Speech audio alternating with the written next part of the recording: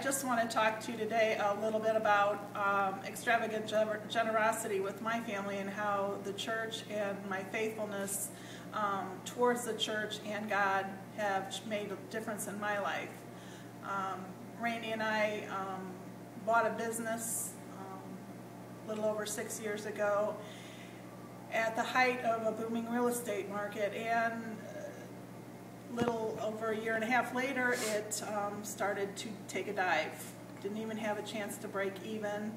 Got worse and worse with the economy, and after that we basically had to get rid of the business. At that point we were still making pledges to church regularly. It wasn't as big as I'd like, but we were still making our pledge every year, and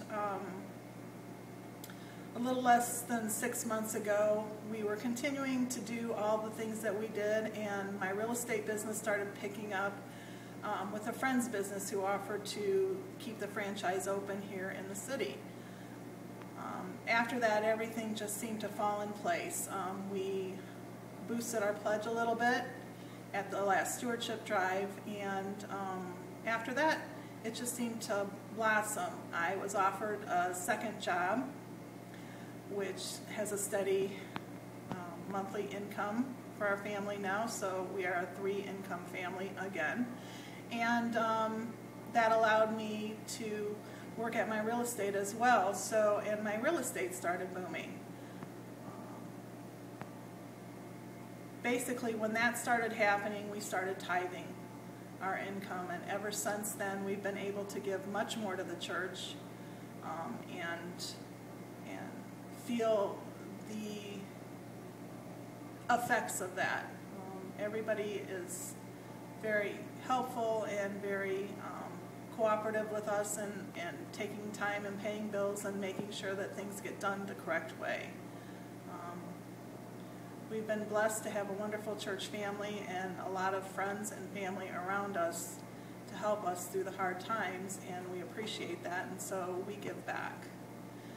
And we certainly have received more than tenfold in the last year.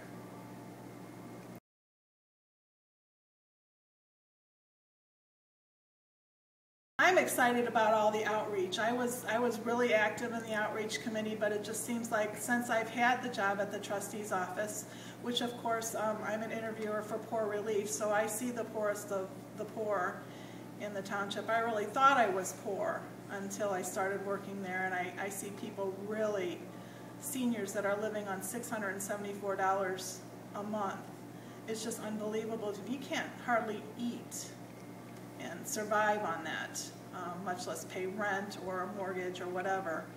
It's just really humbling to know that